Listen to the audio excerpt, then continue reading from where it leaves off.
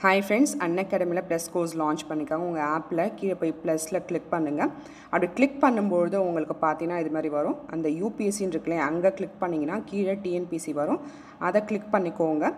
So click பண்ணிட்டு get subscription கொடுத்தீங்கன்னா உங்களுக்கு அமௌண்ட் வரும். நான் அமௌண்ட் பத்தி ஏற்கனவே சொல்லிருக்கேன். நீங்க 10% ஆஃபர் claim பண்ணினா ஒரு வருஷத்துக்கு பாத்தீனா 6000 இருக்க மாதிரி இருக்கும். ஒரு மாசத்துக்கு 500 rupees கோம்ல வெளி இந்த ரெஃபரல் கோட நீங்க யூஸ் பண்ணி plus கோர்ஸ்ல ஜாயின் பண்ணிக்கோங்க. So கண்டிப்பா உங்களுக்கு யூஸ்ஃபுல்லா இருக்கும். Hi friends, இந்த வீடியோல நம்ம என்ன பார்க்க போறோம் பாத்தீனா மல்டிபிள் சாய்ஸ் क्वेश्चन தான் பார்க்க போறோம். 6th part TNPSC Group 4 காக நான் போறேன். So இதல பாத்தீனா நம்ம previous year question paper analysis தான் நம்ம பார்க்க போறோம். First question பாருங்க. The 20-point program was introduced in India is dash. எப்ப வந்து இந்த 20-point program சொல்லிட்டு இந்தியால இன்ட்ரோ듀ஸ் பண்ணாங்கன்னு கேக்குறாங்க. ஓகேனா एक्चुअली வந்து ஒரு அம்ச திட்டம் சொல்வாங்க. இதுல வந்து இது एक्चुअली வந்து லான்ச் பண்ணது யார் அப்படினு பாத்தீங்கன்னா இந்திரா காந்தி. ஓகேனா சோ எப்ப இது கொண்டு வந்தாங்க பாத்தீங்கன்னா ஜூலை 1975 ல வந்து இத வந்து லான்ச் பண்ணாங்க. ஓகேனா சோ introduced in July 1975. ஓகேனா சோ இத வந்து அறிமுகம் படுத்துனது யாருன்னு பாத்தீங்கன்னா இந்திரா காந்தி தான் வந்து அறிமுகப்படுத்துனாங்க. அதுக்கு அப்புறம் பாத்தீங்கன்னா மறுபடியும் அதுல கொஞ்சம் மாற்றங்கள் கொண்டு வந்து ரீகன்ஸ்ட்ரக்ட் பண்ணாங்க 1982 ல. அப்புறமேட்டு மறுபடியும் 1986 ல கொண்டு வந்தாங்க. சோ கடைசியா எப்ப ரீகன்ஸ்ட்ரக்ட் பண்ணாங்க அப்படினு क्वेश्चन கேட்கலாம். அதுக்கு பாத்தீங்கன்னா 2006. ஓகேங்களா so 20-point program was introduced in India is July 1975. யாருன்னு பாத்தீங்கன்னா இந்திரா காந்தி பீரியட்ல இது கொண்டு வந்தாங்க. அவங்க தான் அந்த 20-point program கொண்டு வந்தாங்க. சோ இத மறுபடியும் ரீகன்ஸ்ட்ரக்ட் பண்ணது எப்பனா 1982, அதுக்கு அப்புறம் 4 வருஷம் கழிச்சு 86, அதுக்கு அப்புறம் 2006. ஓகேங்களா சோ இந்த 20 programs சொல்லுங்க. இந்த 20-point programs ல பாத்தீங்கன்னா எதெல்லாம் கவர் பண்ணுவாங்க பாத்தீங்கன்னா சோ ஒரு சிலதை மட்டும் நான் சொல்றேன். ஃபார் எக்ஸாம்பிள் வந்து 2 குழந்தைகளுக்கு தான் வந்து நம்ம பெத்துக்கணும். 2 child norms, அப்புறம் ரூரல் பாவர்ட்டி, அப்புறம் SC ST அவங்களுக்கான ஜஸ்டிஸ், ஸோ பெண்களுடைய அந்த நலனை கருதி, அப்புறம் நிறைய ஹார்வெஸ்ட் கொண்டு வரணும். அதுமாதிரி ஹெல்த்து வந்து எல்லாருக்குமே வந்து நல்ல ஹெல்த் கொடுக்கணும், ஹெல்த் ஃபார் ஆல் அப்படின்ற மாதிரி நிறைய அந்த 20-point ப்ரோக்ராம்ஸில் இருக்குது. ஸோ அந்த 20-point ப்ரோக்ராம்ஸில் பார்த்தீங்கன்னா கிட்டத்தட்ட 66 ஐட்டம்ஸ் வந்து இன்க்ளூட் ஆகிருக்காமா.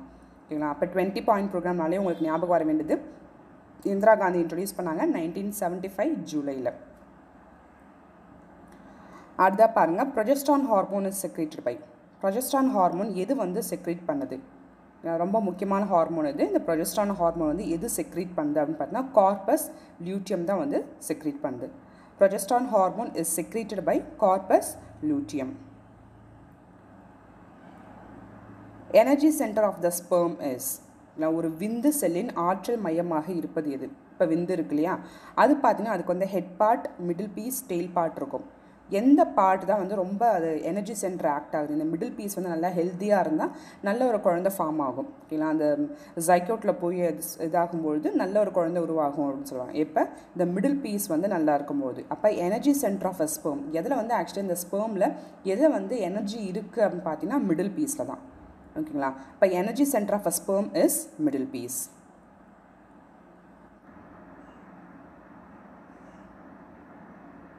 அடுத்த क्वेश्चन பாருங்க. Mature Graphican follicle is generally present in the ovary of healthy human female around. அதாவது அந்த மெச்சூர் கிராஃபிகன் ஃபாலிக்கல் வந்து அந்த ஓவரியில், அதாவது நல்ல ஹெல்த்தியான ஹியூமன் ஃபீமேல் இருக்காங்க இல்லையா, ஸோ நல்ல ஒரு எந்த ஒரு உடல் ஆரோக்கியம் இல்லாமல் நல்ல இருக்கிற அந்த ஹெல்த்தியான ஹியூமன் ஃபீமேல் அவங்களுடைய ஓவரியில் இந்த மெச்சூர் கிராஃபிகன் ஃபாலிக்கல் வந்து எத்தனை நாள் அது இருக்கும் அப்படின்னு கேட்குறாங்க. 11 to 17 days of menstrual cycle. ஓகேங்களா ஸோ தமிழில் பாருங்கள். முதிர்ந்த கருப்பை நுண்ணறை பொதுவாக ஒரு ஆரோக்கியமான பெண்மணியின் கர்ப்பப்பையில் எத்தனை நாள் இருக்கும்? அதான் மெச்சூரிங் கிராஃபிகன் ஃபாலிக்கல் ஒரு பெண்ணுடைய அந்த கர்ப்பப்பையில் எத்தனை நாள் இருக்கும் அப்படின்னு கேட்குறாங்க. 11 to 17 days of menstrual cycle. அடுத்தா பாருங்க. Which year Dolly the sheep was born, the first mammal to be cloned from an adult cell? ஓகேங்களா அதாவது மூதாதையரின் செல்லிருந்து இப்போ அதுலேருந்து இது பண்ணிப்பாங்க இல்லையா, டெவலப் பண்ணிப்பாங்க இல்லையா, ஸோ அதுதான் வந்து இந்த டாலி ஷீப் வந்து ஃபஸ்ட்டு இது பண்ணாங்க.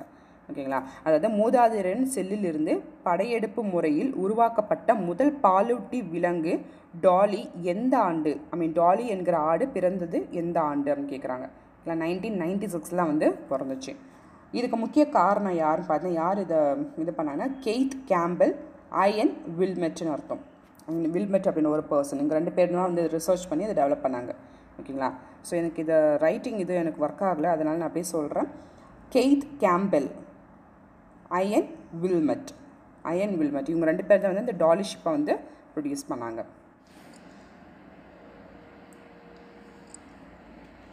அடுத்த கொஸ்டின் பாருங்கள். A problem with development of red blood cell called as. அதாவது ரெட் பிளட் செல்லு உருவாகிறதுக்கே வந்து ஒரு சில ப்ராப்ளம் ஆகும். அதனால் என்ன விளைவுகள் அப்படின்னு கேட்குறாங்க. ஸோ அதுக்கான ஆப்ஷன்ஸ் பார்த்தீங்கன்னா டிஸ்எரித்ரோஃபோயாசிஸ், இரத்த சிவப்பு அணுக்கள் உருவாவதில் ஏற்படும் பிரச்சனையால் வரும் பாதிப்பு என்ன? டிஸ்எரித்ரோஃபோயாசிஸ். ஆனால் அனிமியா நம்ம நினைக்கலாம். அனிமியா பார்த்திங்கன்னா அதுக்கான பிளட் கவுண்ட் வந்து கம்மியாக இருக்கும், அந்த பிளட் இது வந்து அனிமிக்காக இருக்காங்க அப்படின்னு சொல்லிட்டு. ஆனால் இது ரெட் பிளட் செல்லே வந்து உருவாகிறதுக்கு ப்ராப்ளமாக இருந்துச்சுன்னா அதனால் என்ன விளைவு ஏற்படும்னா டிஸ்எரித்ரோஃபோயாசிஸ். Who initiated Operation Blackboard? கரும்பலகை திட்டம் யார் அறிமுகப்படுத்ததுன்னு கேட்குறாங்க. இல்லை, கரும்பலகை திட்டத்தினை முன்னெடுத்தவர் யார்? இதுக்கான ஆன்சர் பார்த்தீங்கன்னா ராஜீவ் காந்தி. இல்லை, நேஷ்னல் எஜுகேஷன் பாலிசி மூலமாக அதுக்கப்புறமேட்டு வந்து அந்த பிளாக் போர்டு ஆப்ரேஷன் சொல்லுவாங்க. அடுத்தா பாருங்கள். The state with lowest density of population in India as per 2011 is. So as per the 2011 census is. அதாவது 2011ஆம் ஆண்டின் மக்கட்தொகை கணக்கெடுப்பின் மிக குறைந்த மக்கள் அடர்த்தியை கொண்ட மாநிலம் இது. லோயஸ்ட் டென்சிட்டி பாப்புலேஷன் எங்கே அப்படின்னு பார்த்தீங்கன்னா இந்த 4 ஆப்ஷனில் அருணாச்சல் பிரதேஷ், 2011 சென்சஸ் படி. அடுத்தா பாருங்கள். இந்த சைடு வந்து டேம்ஸ் இருக்குது. அந்த டேம் எந்த ரிவருக்கு மேலே இருக்குது அப்படின்னு கூட கொஸ்டின்ஸ் கேட்டிருக்காங்க. ஓகேங்களா. ஸோ ஹிராக்குட் டேம் பார்த்தீங்கன்னா மகாநதி. ஹிராக்குட் மகாநதி. மேட்டூர் தெரியும், காவேரி. டெஹ்ரி பார்த்தீங்கன்னா பைரதி, ஓகேங்களா, பெஹ்ரதி. அதுக்கப்புறம் சர்தார் சர்வோயர் தெரியும் நமக்கு, நர்மதா. இப்போ ஸ்கெடியூல்ஸ் வச்சு மேட்ச் பண்ணி கேட்டிருக்காங்க. 6th ஸ்கெடியூல் பார்த்தீங்கன்னா administration of tribal areas in state of Assam, Meghalaya, Tripura, Mizoram. Second schedule பாருங்கள். செகண்ட் ஸ்கெடியூல் எதுக்காகன்னு பார்த்தீங்கன்னா provisions as to the speaker, deputy speaker of state legislative assemblies. இல்லை, அவங்களுக்காக வந்து ப்ரொவிஷன்ஸ் கொடுக்குறது. 12th ஸ்கெடியூல் பாருங்கள். 12th ஸ்கெடியூலுக்கான ஆன்சர் பார்த்தீங்கன்னா powers, authority and responsibility of municipalities. 12 வந்து முனிசிபாலிட்டிஸ், 11 வந்து பஞ்சாயத்து ராஜ். டி பாருங்கள்.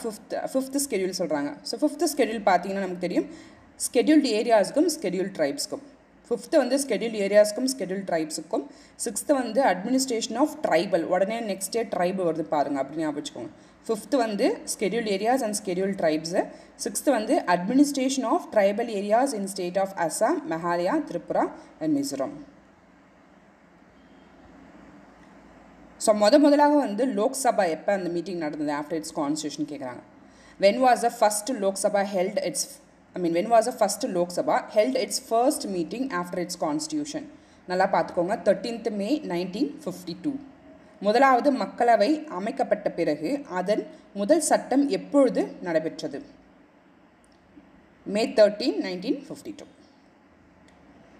So all the friends. So next இன்னொரு வீடியோவில் பார்ப்போம். So Unacademy plus course launch பண்ணிக்க அதையும் பாருங்கள். அதுமாதிரி Unacademyல பார்த்தீங்கன்னா நிறையா வந்து ஸ்பெஷல் கிளாஸ் நடத்துகிறாங்க. உங்களுக்கு விருப்பம் இருந்துச்சுன்னா ஜாயின் பண்ணிக்கோங்க. தேங்க்யூ, நன்றி.